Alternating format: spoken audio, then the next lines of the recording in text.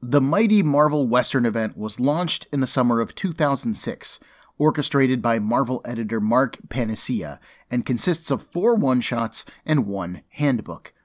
There is no reading order to the books, nor are they connected in any kind of story way.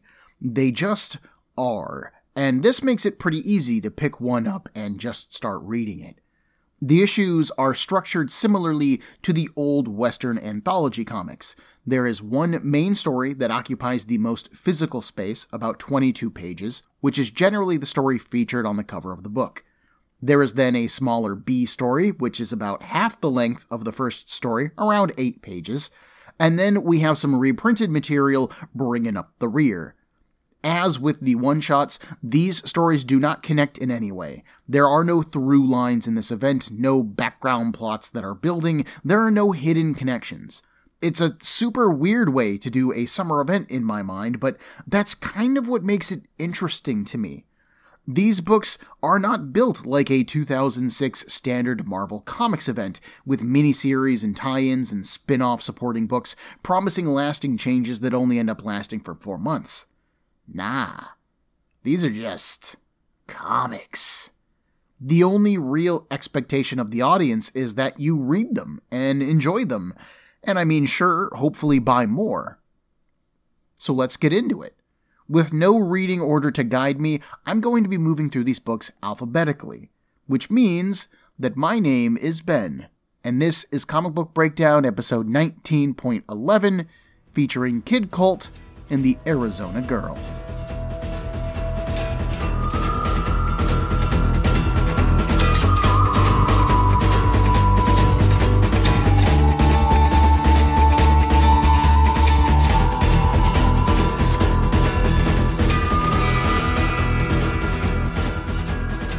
We've talked about Kid Colt quite a bit already in this string of episodes, back during Blaze of Glory and the Sensational 7 miniseries.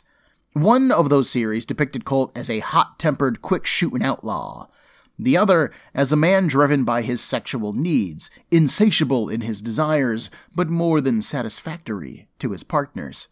This version of Kid Colt is much more inspired by the stories of the 40s and 50s, where he is a good guy who made a mistake in his past, and he's trying to set things right. He is also back in his more classical outfit, a red shirt, blue jeans, a white and black cowhide vest, and a white cowboy hat. We have not, however, talked about the Arizona Girl at all, who was also sometimes known as Arizona Annie. I thought for sure that this woman was going to be the Marvelized version of Annie Oakley. Like, rather than telling stories about a real person, maybe Marvel chose to create a new fictionalized character that they could own and profit off of and do whatever they wanted with. We have seen so far that the Marvel West doesn't really have a lot of leading ladies. Out of the 20 comics that we have talked about, we have had 2 women in important roles, Rosa in Apache Skies and Annie Oakley in Sensational 7. So maybe Marvel wanted to make someone new and increase their female representation. But I was quite surprised to learn that the Arizona Girl originally debuted in the spring of 1948 in the comic called The Wild West. She even appears in LEGO Marvel Super Heroes 2, which is something that I did not know, and my wife played the crap out of that game, so that's kind of neat. So maybe the Arizona Girl is a riff off of Annie Oakley. I don't know. Oakley was born and raised in Ohio, which is another thing that I didn't know. Why didn't anybody tell me the interesting things about Ohio when I lived there? So there's no real Arizona connection to Oakley that could have inspired this version of the character. In any case, the Arizona Girl is definitely treated as a separate character in this story, so welcome to the party, AG. Our heroes are being written by Justin Gray and Jimmy Palmiotti. They are penciled by Federica Mandfredi, inked by Jimmy Palmiotti, and they are colored by Laurie Cronenberg in a story called Last Stage to Oblivion. The story opens in the pouring rain. 8 hooves and 4 wooden wheels pound the muddy dirt as we watch a stagecoach tear through a short, rocky canyon. Sitting atop the walls are several archers, indigenous peoples, their arrows aimed at the coach. On top of the coach is a man, Kid Colt, as he fires at the attackers and complains about the job. "Just a simple job," she said. "Guard the stage till it gets to Wilcox," she said. "No one said anything about bloodthirsty Apaches." Hanging out of one of the coach's windows is the Arizona girl, her own pistol spitting fire. "There ain't no point in riding shotgun on a peaceful drive, now is there?" The driver of the coach, clearly anxious to be clear of all this, cracks the reins harder. The struggle goes on for a few pages. We see an Apache warrior get shot down, Arizona girl berates the other passengers in the coach for not helping them, and then one of the warriors makes a final attempt to stop our heroes. He dives at the coach, and Kid Colt expertly grabs his wrist, guiding him over the side and leaving him behind. Having passed through the trouble, Colt and Annie let out a sigh of relief. The Apaches are falling back. But as they exit the canyon, they pass by several heads impaled on stakes. They're wrinkled and shriveled, one of them being picked at by a vulture. Kid Colt makes a face. "What in the hell is that?" Annie replies that it looks like an Apache warning sign. But it's weird that it is pointing away from the town. They should be pointed towards it, warning people not to come this way. Ah well. The coach rolls to a stop in town. Rain is still falling, but we see a number of people moving about the streets, both on horses and off. Despite this, Colt complains that he's been to friendlier Mexican prisons. "What, was he expecting a parade? You're strangers riding into town, like I would pretend that I didn't see you either, kid." Annie agrees with him, though. "This place smells funny. So let's get paid, find a saloon, and get some horses so that they can head out in the morning. The sooner they're gone, the better." As Annie exits the car, Colt can't help but smile. He forgot how mighty fine she looks when she's soaking wet. Whoa, wow. That is a joke I wasn't expecting to find in this string of comic books. Alright. Annie tells him to keep it holstered. For now. They head to the nearest saloon with some guy named Pete, who pays them for the work done. He says that he wouldn't mind staying for a drink normally, but this town is giving him the jitters. He's out. I think Pete is supposed to be the driver of the stagecoach, but I'm not sure. It's not explained and it's never elaborated on. Annie and Colt then head into the saloon, and all eyes turn to them. "What?" Annie asks. "Do they have no women in this town, or are y'all half blind?" Colt asks her to back off. They've already killed enough people today. She scoffs at this. Says you. They approach the bar, ordering whiskeys, and Annie recognizes the bartender. He used to work at a Dodge City saloon, didn't he? The bartender denies this. You must have him confused with someone else. Annie is sure that she has seen him before, but Colt tells her to keep quiet. He recognizes most of the faces in this room, and they're outlaws. One of them might even be Bill Hickok. The bartender probably doesn't want to get noticed any more than they do. Remember? Kid Colt is an outlaw. Which is his own fault, Annie replies. He killed those men in self-defense. He could clear his name at any time instead of staying one step ahead of the law for the rest of his life. What's the harm? Colt asks. It's a big country. They'll get sick of looking for me eventually. The pair order some more drinks and start chatting with the bartender. This is a weird town you got here. We tend to keep to ourselves, he replies. You heading on soon? They need a bath and some horses first, Colt answers. There's a hotel across the street. That'll get them their baths, the bartender says. But horses are hard to come by. The Apache keep most traders away. The best way to get a horse, unfortunately, is if somebody dies. Well, does anybody with a horse need killing then? Annie asks. Colt quickly adds that what she means is there anyone with a bounty on them in town? The bartender glares at them for a second. You don't want to talk like that, mister. We got all kinds of unsavory folk here. Annie smiles. Well, you can count them among that number. She thanks him for his time, and they leave the saloon.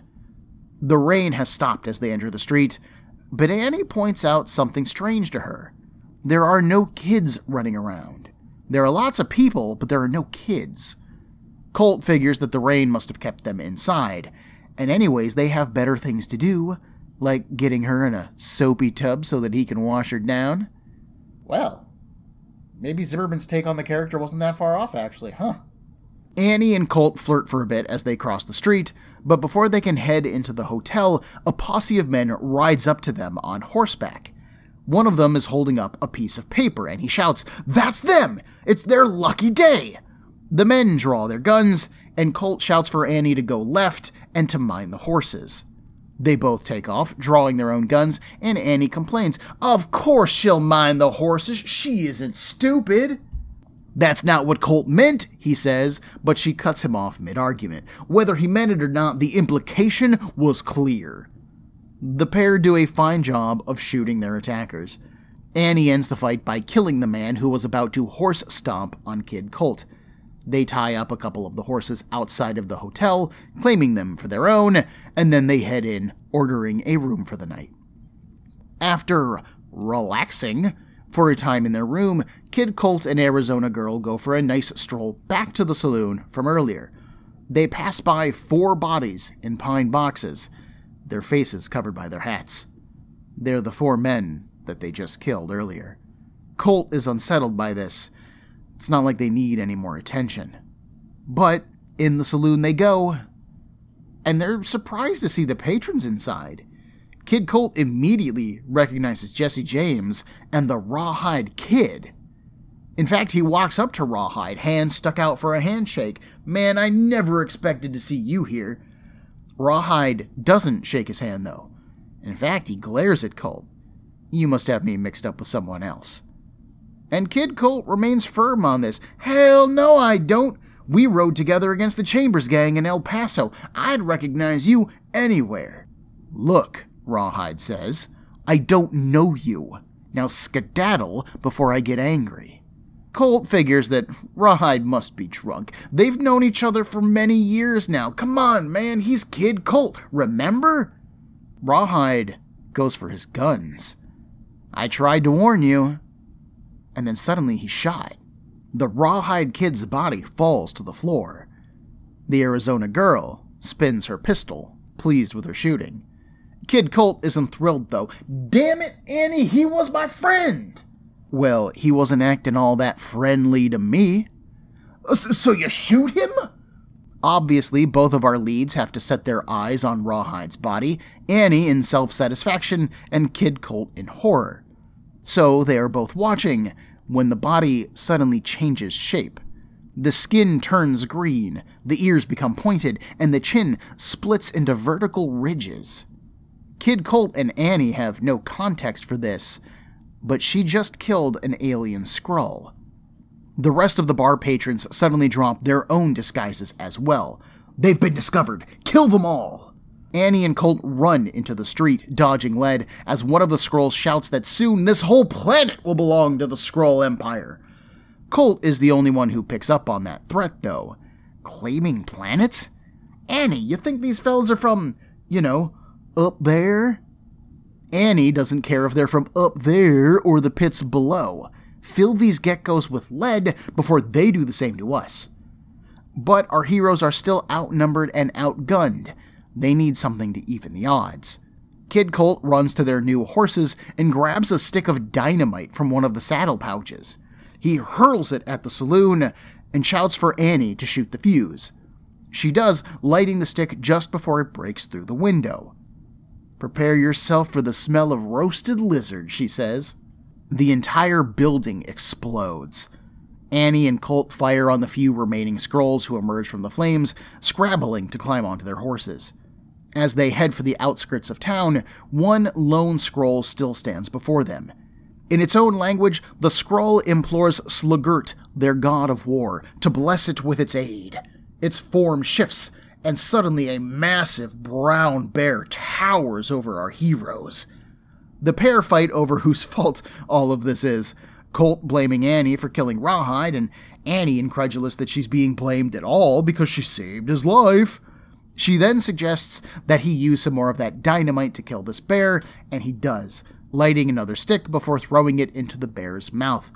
Choking on the stick, the Skrull does not have time to shift back into a form that has hands, and it explodes, spattering our leads with Skrull guts. Are they finished yet? Annie asks.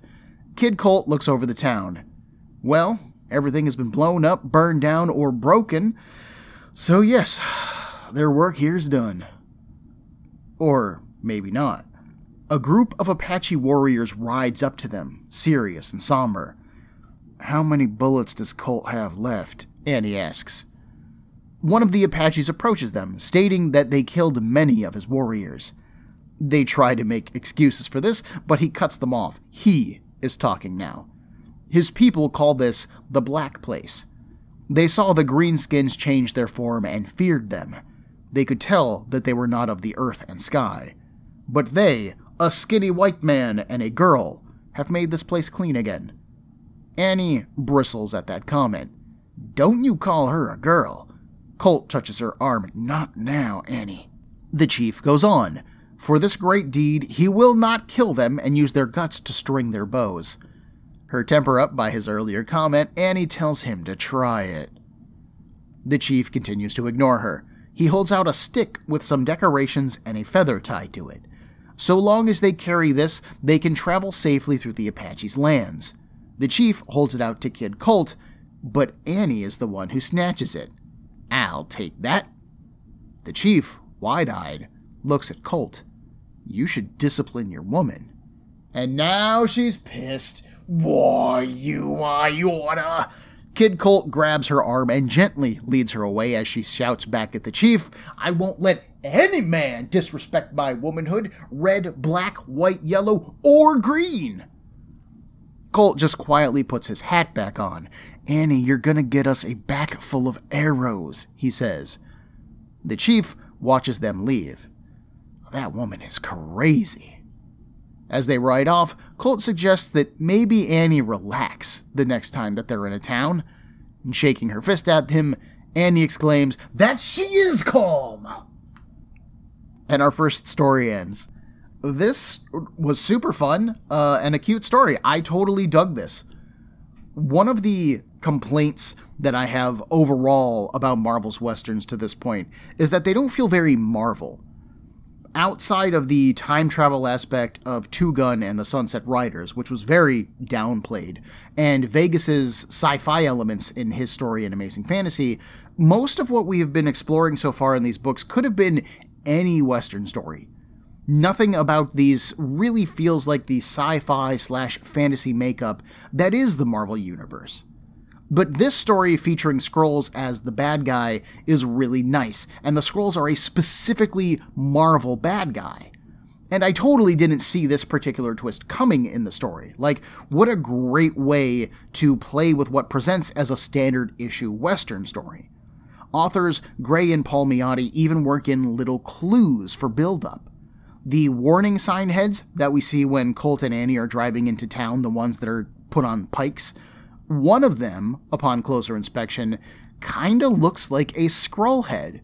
I just couldn't tell that thanks to what I thought was its sun-baked wrinkles and complexion. Then we have Annie recognizing the bartender, who is a Skrull copying that bartender's looks. And Colt says that half the patrons of the saloon are wanted men. These Skrulls are choosing their human shapes based off of wanted posters. And then we see this idea referenced when Annie and Colt are attacked after leaving the saloon.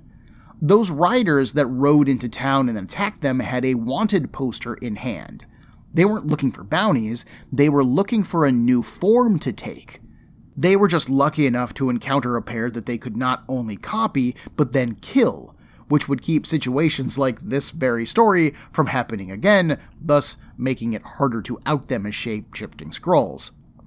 I am surprised that the Skrulls that they shot initially actually died from their gunshot wounds. Not because Skrulls are inherently really tough, but they do have alien physiologies, so it's not like a Skrull's heart is in the same place that a human's heart is. And while Kid Colt and Annie are expert shots, they would be aiming for human organs, and a clever Skrull would just shift things around to prevent those important organs from being shot. I would also expect a Skrull to be able to seal the bullet wound after being shot, but maybe not. Skrulls are not impervious to harm, after all, they can just change their shape.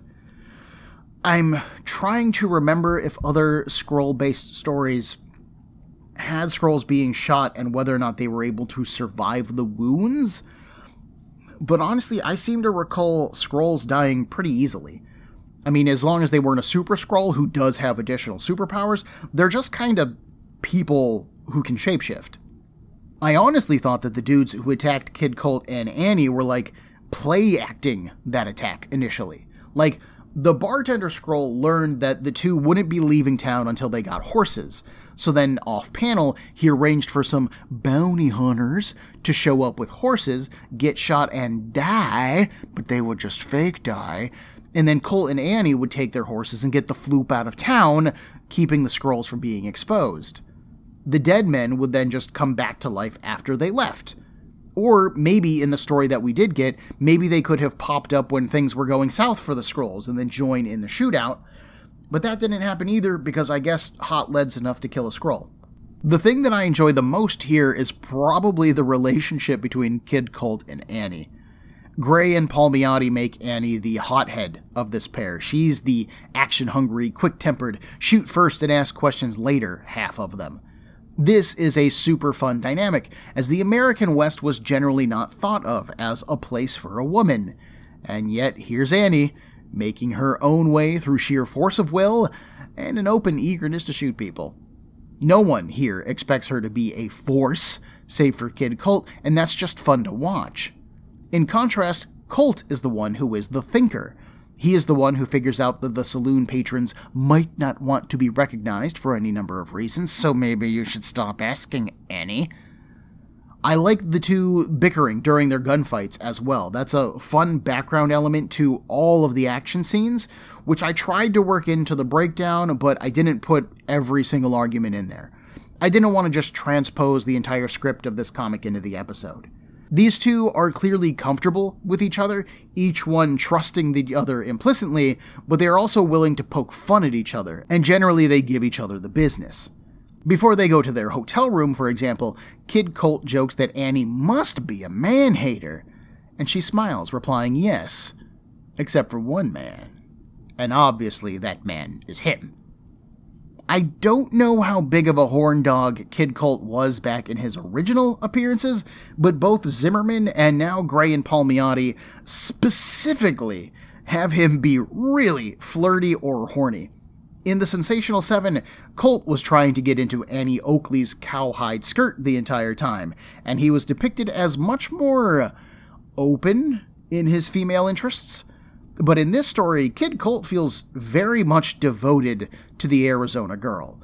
It feels like they are in a committed relationship, but one in which Annie isn't willing to settle down yet. But it still works, and they feel really fun together. I have two main plot complaints, so let's just get these done. First off, by the end of the story, Kid Colt and Annie have pretty much destroyed the town of Wilcox, but at the beginning of this story, they escorted like 4 people to town inside that stagecoach. So, were those people SKRULLS? Or were they normal humans? And if so, were they killed in this scuffle? And if the whole town was populated by nothing but SKRULLS, then why did those people want to come here? This isn't a big thing in the story, and honestly, while I did think of it at the very beginning of the story, I had completely forgotten this concern by the end, because it just kind of sucked me in. But looking back now at it with a critical eye, I'm left wondering what exactly is going on here.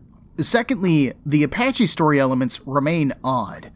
I like the bit about them discovering the SKRULLS first, and even putting up their warning signs facing away from the town, basically telling anybody approaching to beware death lies ahead. But if they're aware of what's going on in the town, why not block the route better?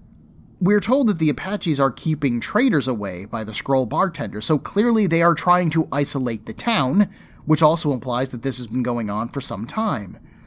So why not build some kind of blockage or collapse one of those canyon walls?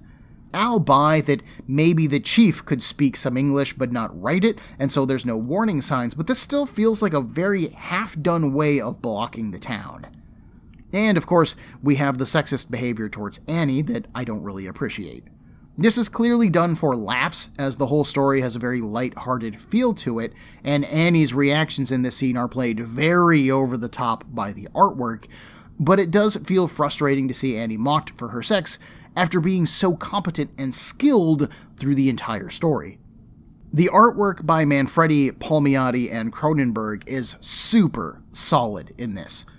The three present a fairly realistic art style, although the comedic elements towards the end are pretty played up. The artwork does gain a nice animated feel during those moments. It all works, don't get me wrong, you just wouldn't expect that particular kind of look by the beginning of this book. We go from very serious to very comedic by the end. Once you add in the weirdness of the SKRULLS, you kind of lose the more serious nature of the story. Mandfredi actually drew material for 3 issues of Amazing Fantasy, so clearly somebody on that book liked what she did and hired her to work on this book, so that's pretty cool to see. Gray and Palmiotti, on the other hand, are no newcomers to writing or drawing westerns.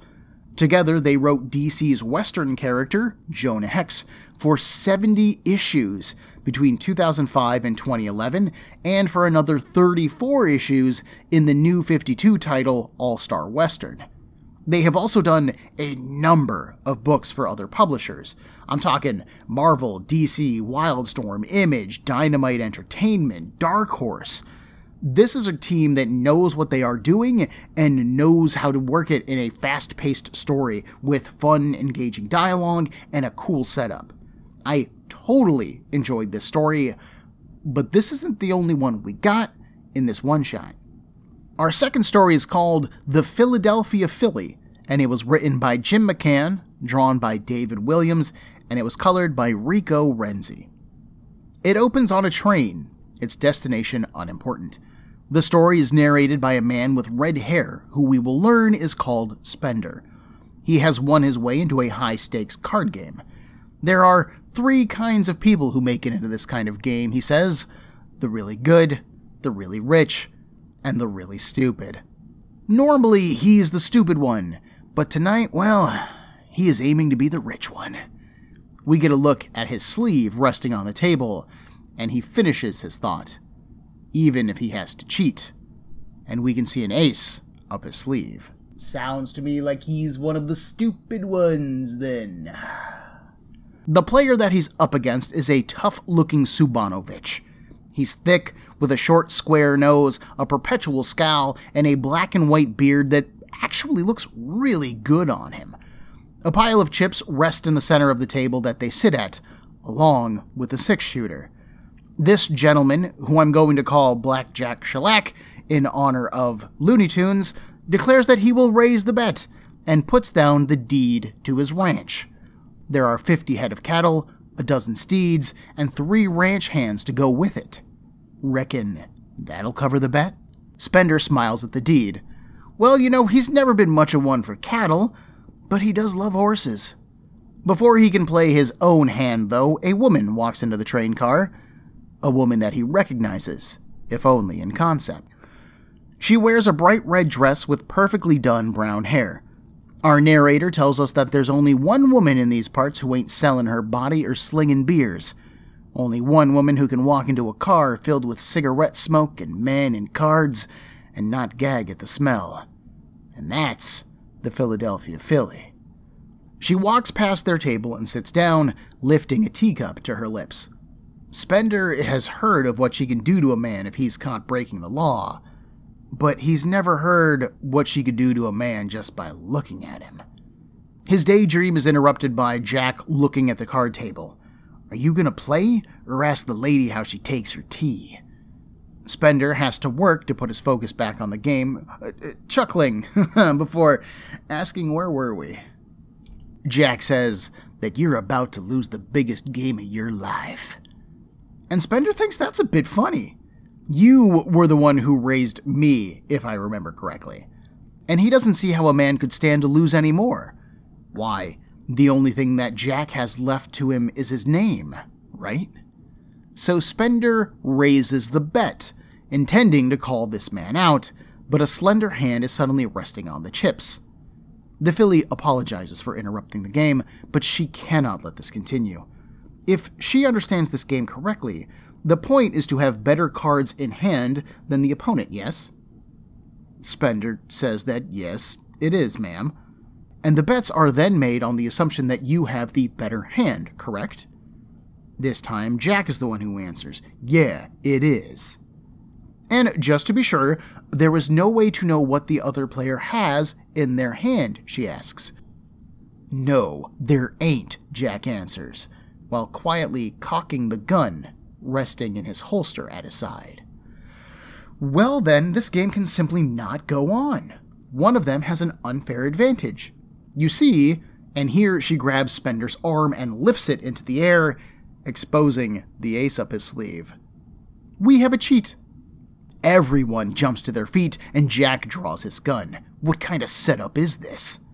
The filly spreads her arms and blocks Spender off from Jack. Now, sir, this can all be, she whispers to Spender, run, handled in a run, most civilized manner. Spender just blinks. Huh? So now she pushes him, shouting, run! She then kicks over the table into Jack's way. The hand is a draw. Here is your money, sir. Thank you very much. She then takes off after Spender. They pause for a moment between train cars as Spender is more than a little upset at this interruption. What are you doing? He shouts. She calmly replies that although it might appear otherwise, she is trying to save his life. From who? He asks. Blackjack slams into the door, panting at the glass. Why, from him, actually, the filly replies. Now run. As the pair take off, their pursuer not far behind, we learn that the filly overheard that man and his accomplice plot to let Spender win the game. They could tell that he was cheating. Apparently he isn't very good at cards. After which they said that they would then follow him to his hotel in whatever town he got off at and kill him and take their money back. Spender explains that he was hoping to use that game to win himself a new name. He lost his in a card game, and now all he's left with is Spender. And even after all of this, he has a hard time believing the filly, until bullets embed themselves into the wall around him. She is deadly serious about Jack being serious. They exit the train through a rooftop hatch. Spender asks her why she couldn't just say something back in town when she first heard all of this, and the filly is taken aback. Well, he was cheating. That was rude. Spender can't help but laugh at this. While he does, the filly spots their way off of this train, and she gives him a quick warning and a shove. She then jumps off herself, landing him on an arm used to catch mailbags and herself in a pile of hay. Well, she's cost him a fortune, a ranch, and a new name. Any bright ideas? Spender asks. Winning is the hard part, she quotes, so he's just going to have to try harder to win next time. Inwardly, Spender sighs. Nothing good can come from a lady walking into a card game. If you couldn't tell, this story is much shorter than our lead feature. The story with Kid Colt and the Arizona girl was a full 22-page story, uninterrupted by ads, by the way. That's something that I didn't notice when I was reading, but upon doing the breakdown, I saw that, and that's a very nice feature. This story with the filly is just a scant 8 pages. And I feel like author Jim McCann does a really good job demonstrating the concept here. We don't get a lot of details to anybody. This actually reads more like a pitch for a comic to me than a fully realized comic, but the dynamic here is pretty fun. Our title character, the filly, feels intelligent and maybe a bit uptight, like she feels like she comes from proper society, capital P, capital S on those words, thank you. She waltzes into that card game with the utmost confidence and surety. I super enjoy how she manipulates Spender and his opponent, too. Like, let me tangent into those two for a minute, and we'll circle back around to how that plays on the filly's abilities. McCann and Williams spend quite a few panels on close-up shots of Spender and Jack at the beginning of the comic. They're really dialed in on their acting. Spender is someone who has pretty animated facial expressions, while Jack is stone-faced. His jaw is set, his brows are scowled, and he is focused. on watching Spender's every move.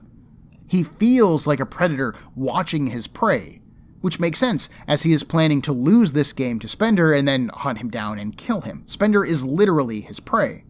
But then the filly walks into this contest and totally disarms him with a few innocent questions. She absolutely understands how to play poker, but she asks these two questions in order to appeal to their sense of knowledge and importance, and so they don't suspect that she is up to anything.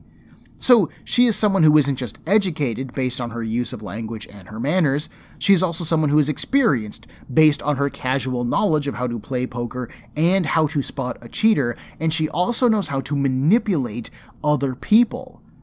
The filly is all smarts. She knows how to play Jack and Spender like an expert in this scene. Despite this knowledge base, though, there is one thing odd about the filly, and that's her motivation. The filly tells us and Spender that she overheard Jack and his accomplices' plan back in town, before any of them even got on this train. She then got on this train knowing that Jack planned to lose to Spender and then kill him, and okay, so she knows that this is happening. But when Spender asks why she didn't say something sooner, she says that he was cheating and that's not fair. So, what? She wanted to make sure that Spender was punished or exposed for his uncivilized crime in a public and potentially life-threatening way? I'm just not sure what her goal here was. Spender, for the most part, feels like your classic down-on-his-luck card player. He has clearly lost a lot over time. He claims to not even have his own name at this point.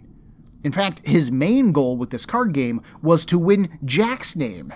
That's why he keeps raising the stakes of the game. He doesn't actually want the ranch or the cattle or the horses. What he wants is a name. And why is the big question? Names often have power in stories.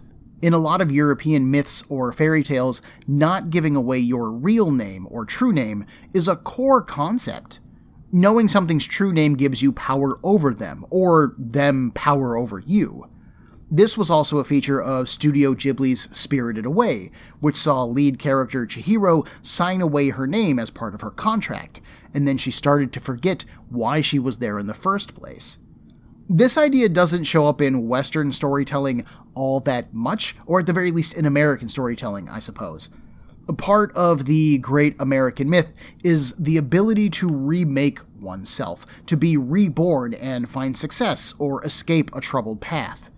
So Spender losing his name and it being a bad thing for him implies that he must have had a pretty comfortable life attached to that name. Maybe he had access to money or a business or a lover, and now that he doesn't have the name, he doesn't have those things. How did he lose his name? Does he have any hope of getting his original name back? And who has it now? These are all fascinating questions that I would love to have answers for, but we'll never get them. This is the only appearance of these two characters in all of the Marvel Universe. I like McCann's writing here. Jim McCann has done a bunch of stories for Marvel, especially in the early 2000s, most famously, I think, reuniting Hawkeye with his believed dead wife, Mockingbird.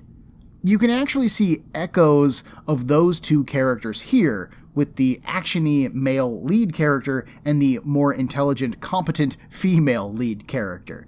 The Philadelphia Philly echoes what Mockingbird will become, and Spender kinda has some echoes of Hawkeye's down-on-his-luckness. I really like David Williams' artwork in this story.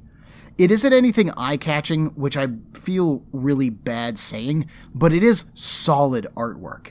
It reminds me of early Stuart Immonen, actually, in its lines and facial expressions.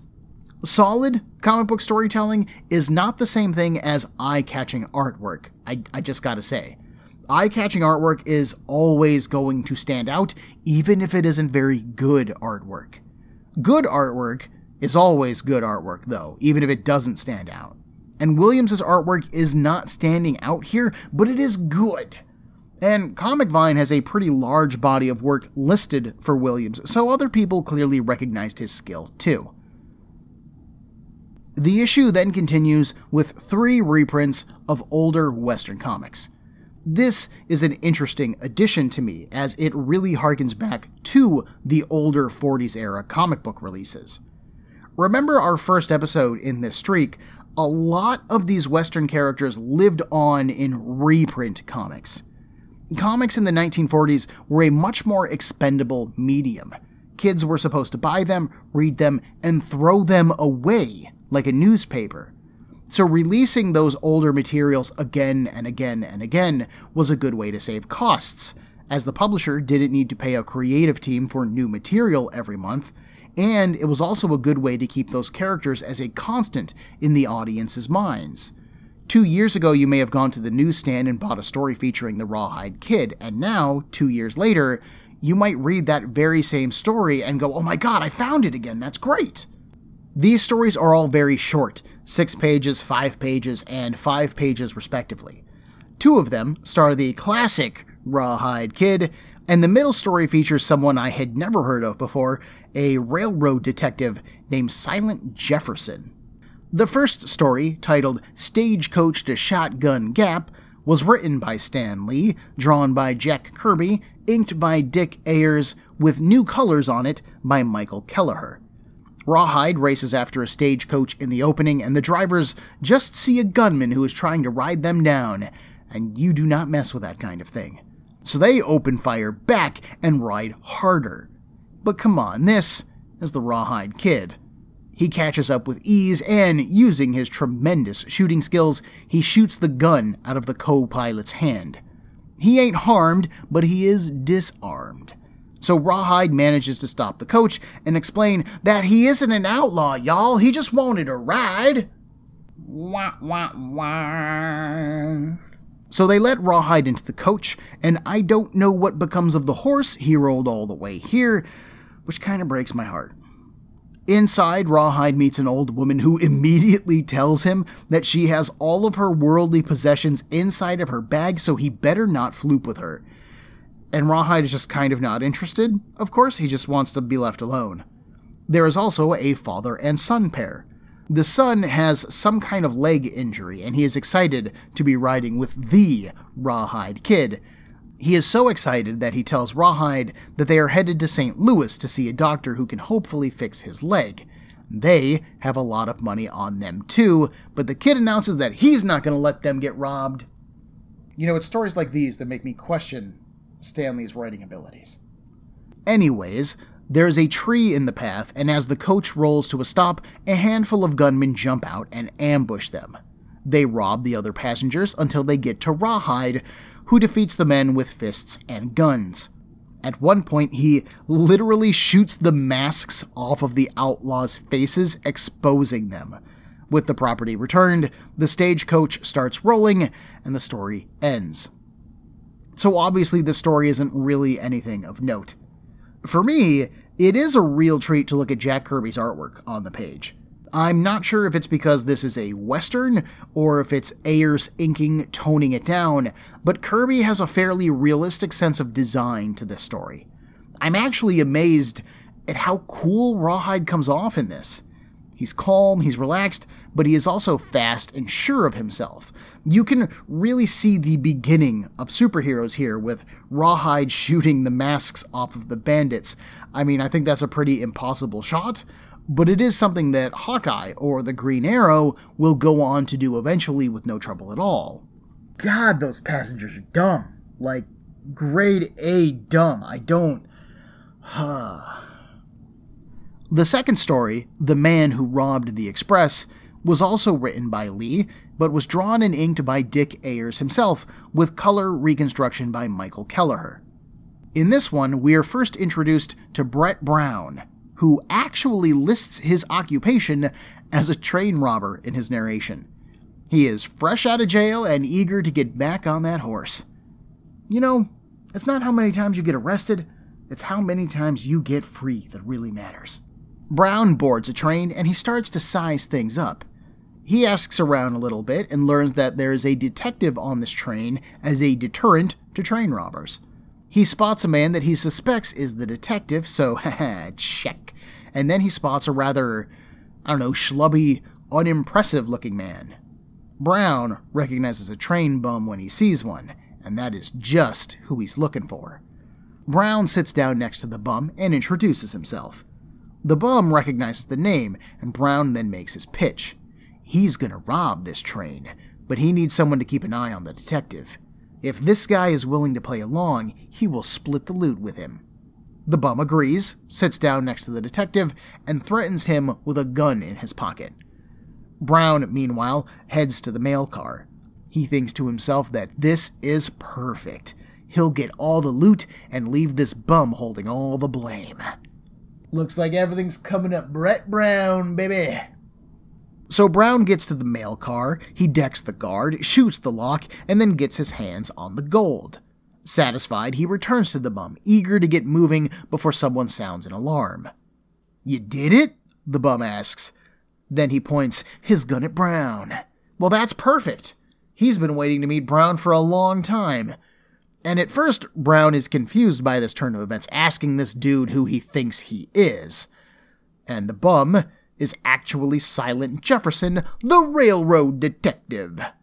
Brown looks at the other guy, the one that he thought was a detective. "Well, then who are you?"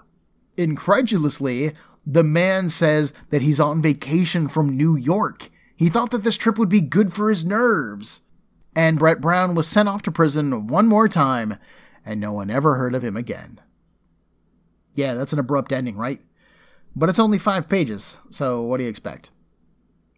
The third tale, called Those Who Live by the Gun, doesn't actually come with a credits page.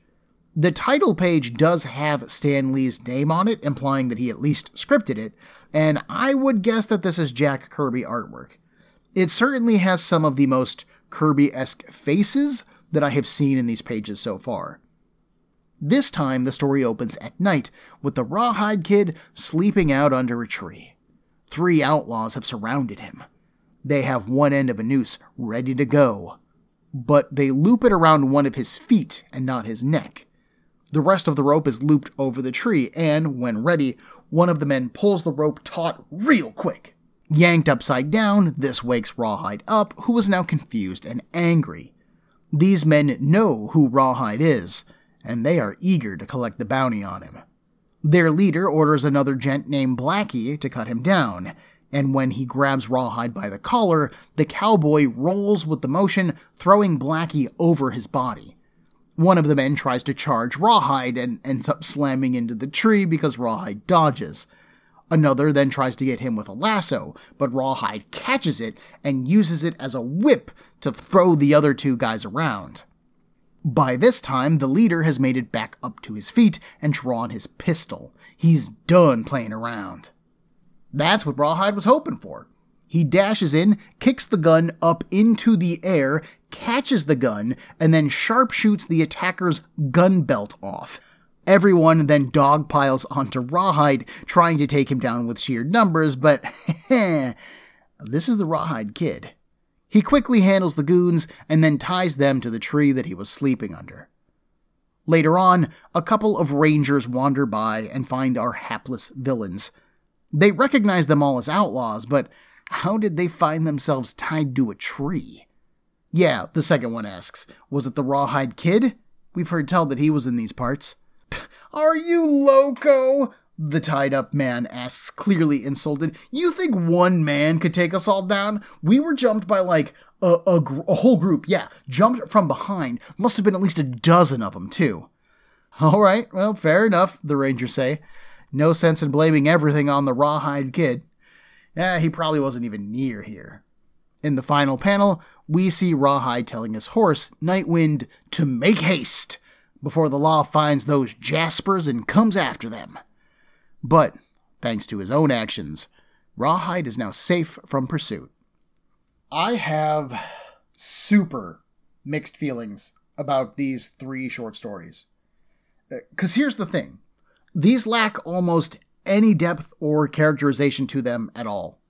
While the Rawhide Kid does face adversity, he doesn't do anything notable to defeat his enemies, nothing clever or special, like nothing here screams, this story could only be about the Rawhide Kid. And in facing those adversities, Rawhide is as good of a shot as he needs to be, and he's as strong of a man as he needs to be, as, like, literally he swings 2 fully grown men around with that lasso in the 3rd story.